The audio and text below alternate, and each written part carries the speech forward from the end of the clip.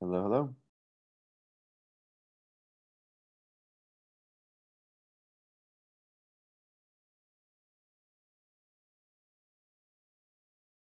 You're muted, Lee, at least for me.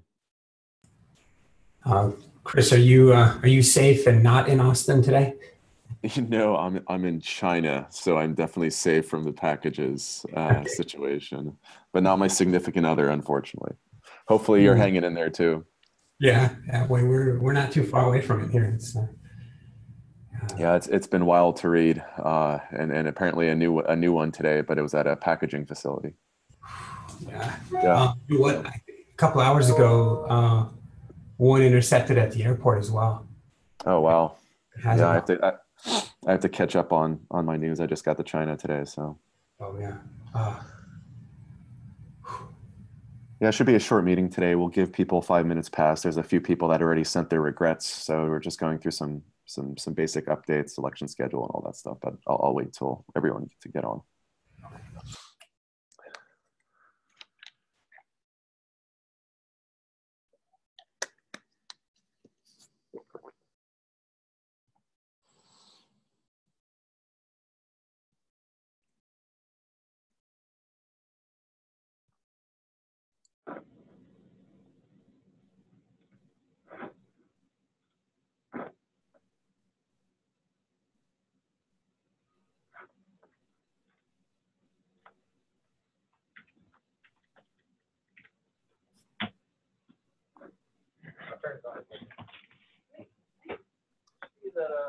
Caleb kids comment on that? Just a second.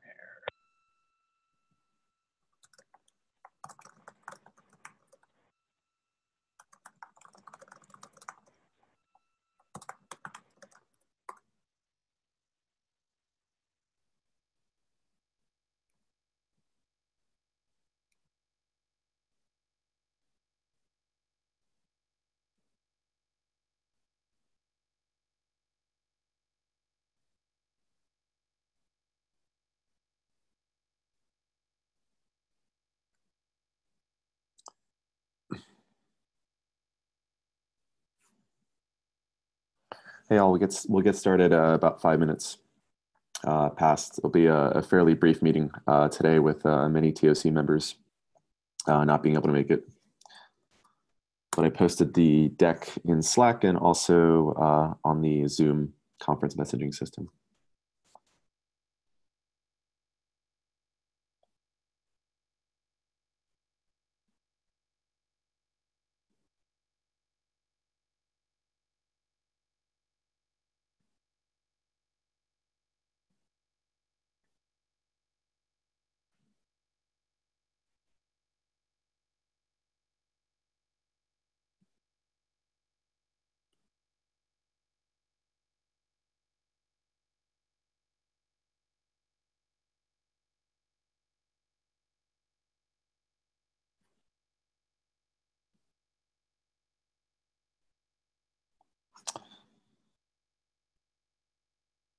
Hello, Ben. Is that you, Brian Cantrell? Yep, it's me. Awesome. Hey. Hey, Ben. It's a thin crowd today, so we'll start in a few minutes.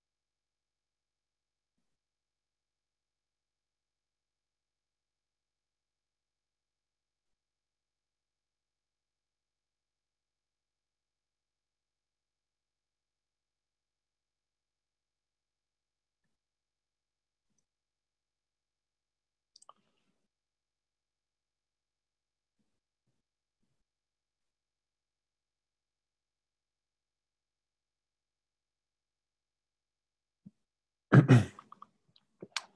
right, it's about 5 minutes past, so we'll get started. I posted the deck on the Zoom chat and Slack, so hopefully everyone has it in front of you. Alexis can't join us today, so I'll be doing my best impression of him as TOC chair, lacking the amazing British accent that he has. Before I kind of get started, is Brian, Grant, Camille, or Solomon here in the list?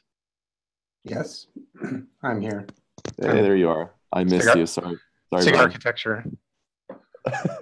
I know, too many meetings. Yes. All right, so okay, cool. Yeah, so Alexis, Ken, and Sam can't make it today, so unfortunately they send their regrets. The agenda is going to be fairly brief today, so we'll go over a brief little update on where we are with the TOC election. We're going to be welcoming some new projects, a little discussion on the status of the sandbox, and then we'll kind of just go over the community backlog and open it up for questions, since we'll have quite a bit of time today. So on slide 6, we have, kind of an update where we are with the election. So some of you are aware, we have 2 TOC elected seats coming up for election, essentially. We went through a nominee period where the TOC came up with some nominees. We have 10 folks currently that are being evaluated. If you look at the TOC schedule on slide 6, we are currently what is known as the nominee qualification period. So this is essentially the time where, or we're going to be getting there within 2 days, sorry, in China. So my mind's a little time zoned off, but in 2 days, we're going to enter this nominee qualification period where the TOC and the governing board essentially qualify the list of 10 nominees to ensure that they meet their standards for TOC candidates. After that happens, we'll have a formal vote by the 7 TOC members to select the 2 more folks that they want. Does anyone have any questions here before I move on? I know it's a little bit complicated, but that's kind of how we came up with this process when we started. I have a question. Sure, Brian. Which is, I haven't seen any discussion on any of the candidates. Do other TOC members have feelings about whether there should be discussions on either the mailing lists or how welcome, I guess, additional statements by candidates are and things like that? I know I've heard from a couple of people that they're wondering with the sort of radio silence, what's going on?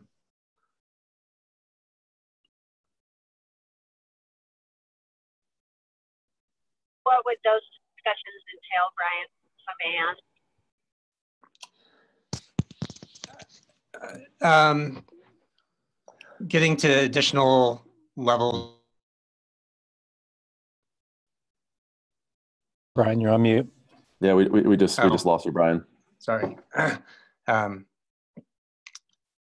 was just thinking, getting to additional levels of detail beyond what was just provided in the blurbs for each candidate, which are almost incomparable in terms of what information they provide. Not that I'm just asking, maybe if we had like a questionnaire or something and you had each candidate answer that, what their feelings are, to get a better feel for the position. I mean, I guess I just.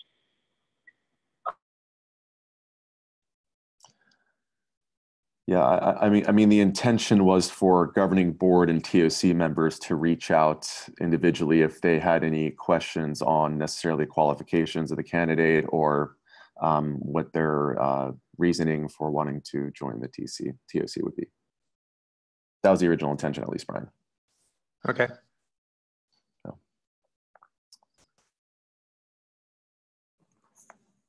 Any other questions on the election schedule?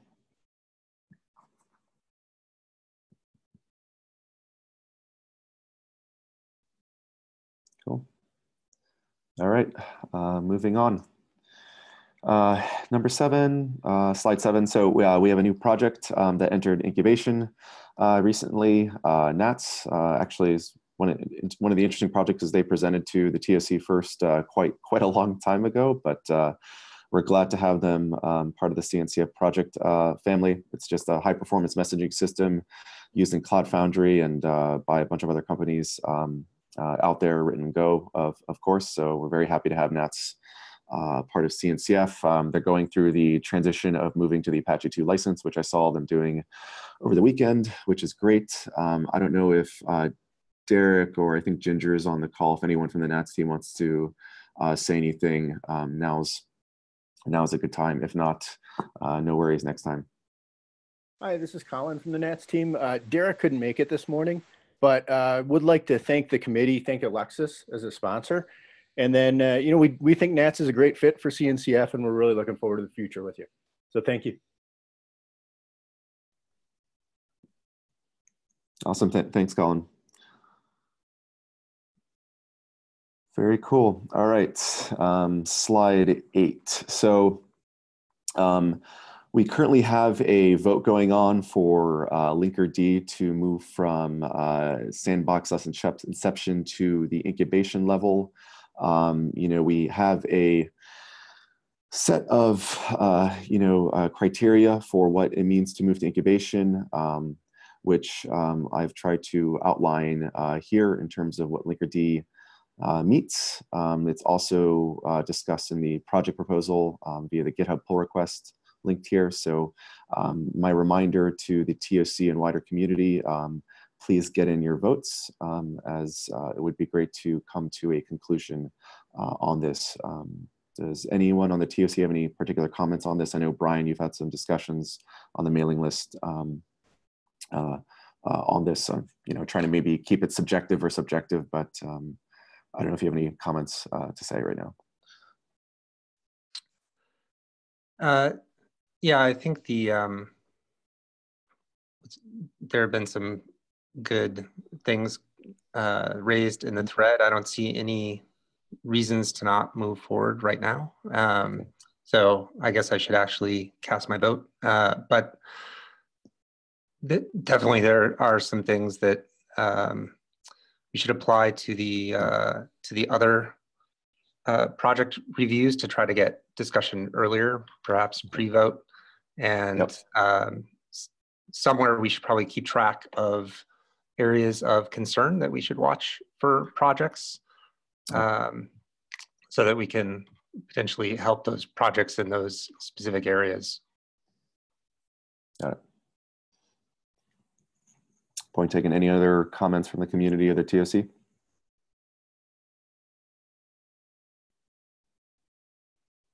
When does the vote close?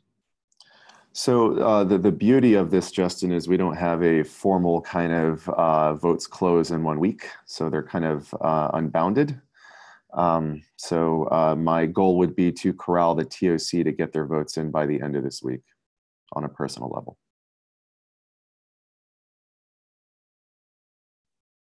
Does that answer your question? Chris is the whip. Yeah, there you go. Thanks, Brian. Cool. Yeah, if anyone have any questions, please comment on the mailing list or pull request, the kind of votes live. So slide 9. So we have another new project coming in. So Spiffy is coming in through the sandbox. Essentially, it's in the security space, providing a secure identity for services. It is sponsored by Brian Grant, Ken Owens, and Sam Lambert. Our plan is to formally announce both Spiffy and the project of this OPA on March 28th in terms of joining CNCF in the sandbox. Brian, do you want to speak to Spiffy, or is anyone on the Spiffy team on the call about the project? But first of all, I just want to thank the Spiffy team for their patience as we sorted through the inception to sandbox transition. The new model requires at least 2 TOC sponsors, but not an official vote, for people who weren't following along. So Spiffy and OPA were started before the transition. In fact, a vote on Spiffy had started before the transition, but now they're moved over to the new process and are going to move forward.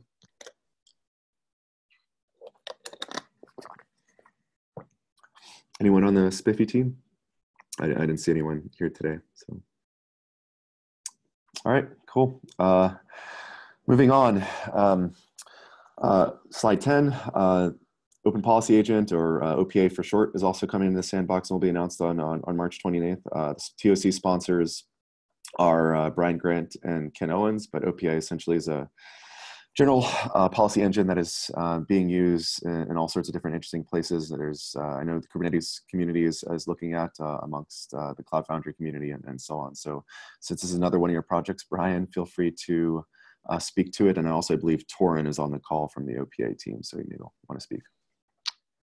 Yeah, so a lot of systems like Kubernetes and others have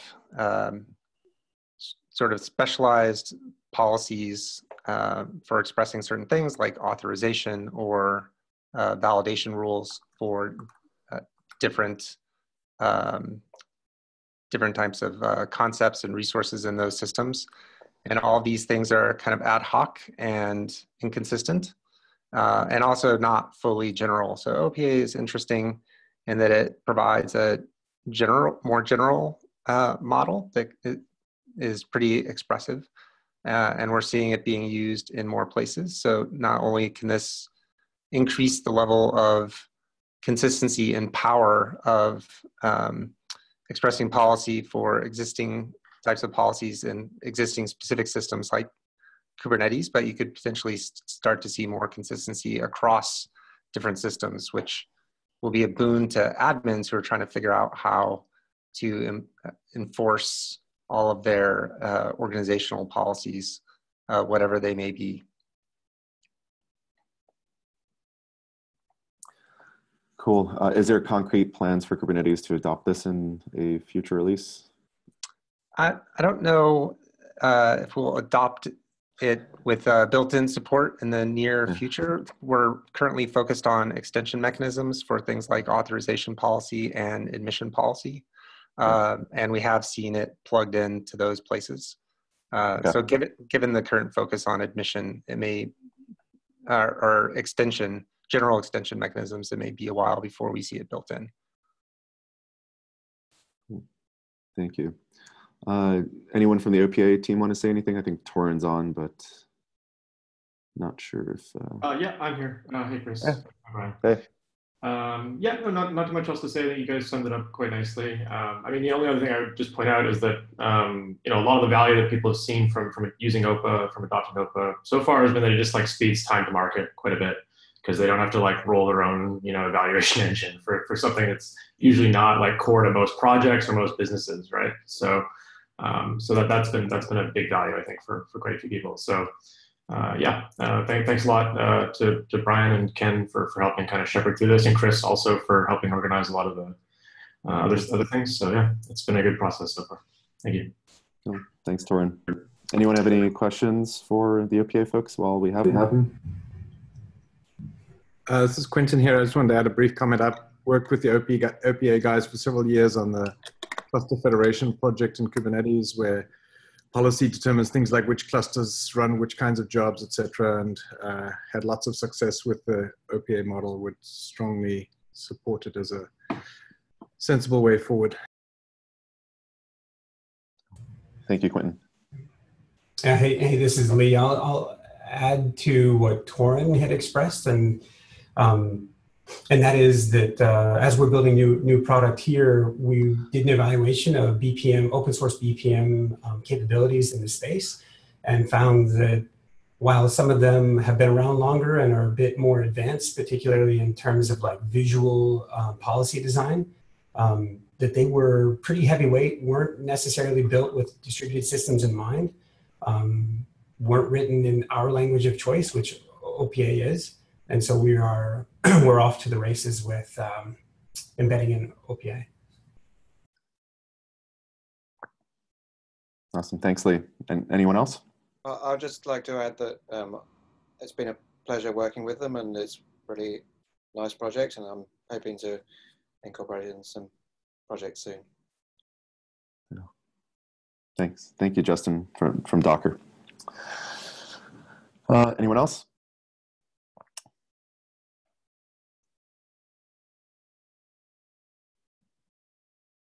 All righty. Cool. Thank you, Torin, and look forward to us announcing this formally next week. So thank you. Great. Cool. All right.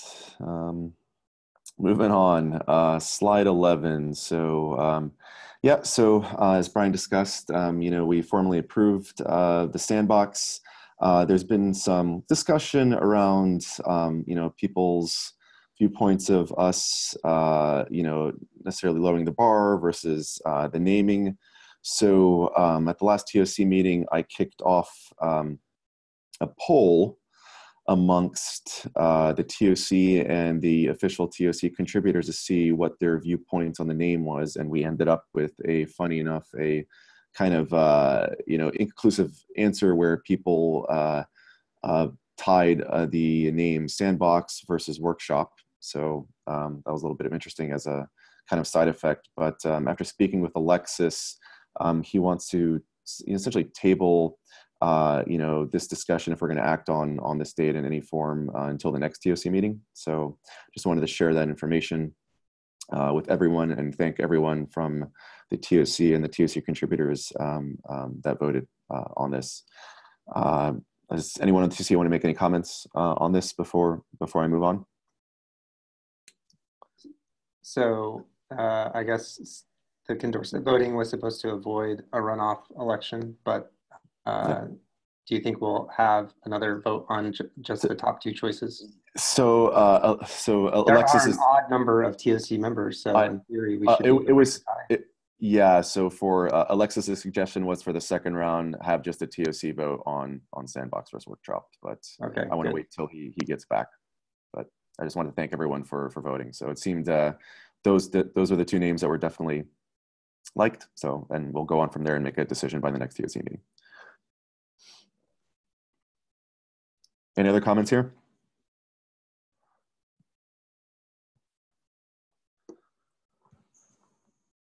All right, moving on. So slide 12 and 13 are basically all about kind of the project review and calls for due diligence. We've had a few projects that have submitted kind of GitHub issues to present to the TOC. I've highlighted one of them that I think is of interest to the community, and we'll eventually schedule them for a presentation. It's a project called Telepresence from a company called DataWire. I recommend everyone on the call and within kind of the wider TOC community to comment on that issue if they have any concerns or not, but I look forward to bringing them on to present to the kind of wider community. Anyone have any questions here?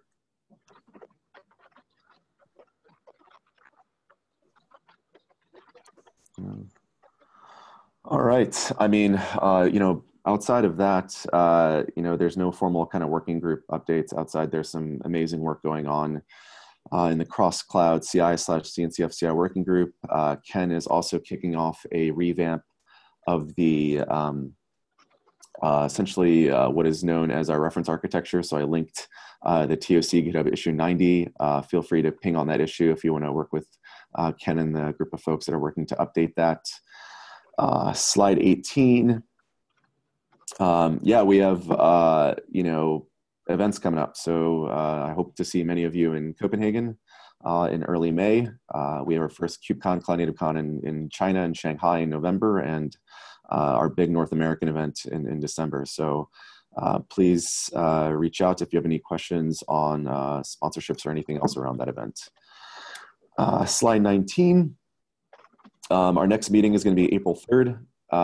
We're going to be hearing from the CNCF CI working group and kind of an update on the cross-cloud CI work. They've done some really cool things of, getting our projects building on all the different cloud providers, from bare metal to even kind of more interesting environments. So they'll be giving us an update then. And we'll also, I'm going to do a formal update on kind of the working group process. I've had a couple folks reach out to me on wanting to start working groups in CNCF, and you know, I kind of want them to follow the process we set in place for new project proposals and so on. So have people submit a PR, have it reviewed, and have them present to the TOC before we formally accept the working group. So I'll get that done for the next TOC meeting.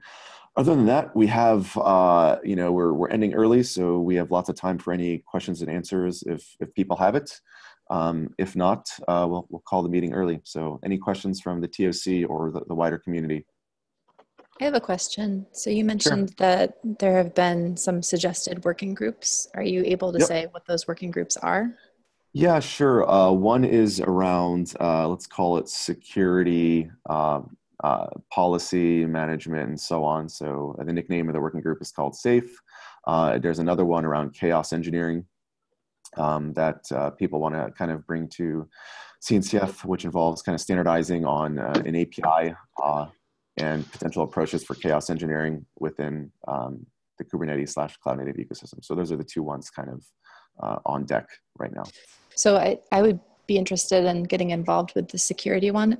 What would be a good way for me to find out more about Sure, shoot me a note via email or find me on Slack. I'll introduce you to the folks. Eventually, they're going to go crystallize their proposal via pull request to the CNCF TOC repo and formally present to the TOC. But I'll drop the intro if you just reach out to me. Okay, thank you.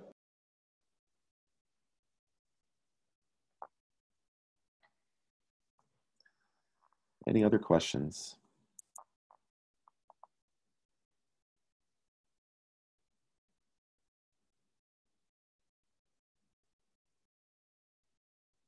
Okay, going once, going twice. Well, thanks everyone for their time. Hopefully Alexis is back next time and kind of steers things, but it was great to have everyone, and you look forward to welcoming our new project. So it's great to have Nats, OPA, and Spiffy part of CNCF. So see everyone in a couple weeks, and enjoy your 30 minutes back. Go. Take care all. Thank you. Yep, bye-bye. Bye. Bye, thanks.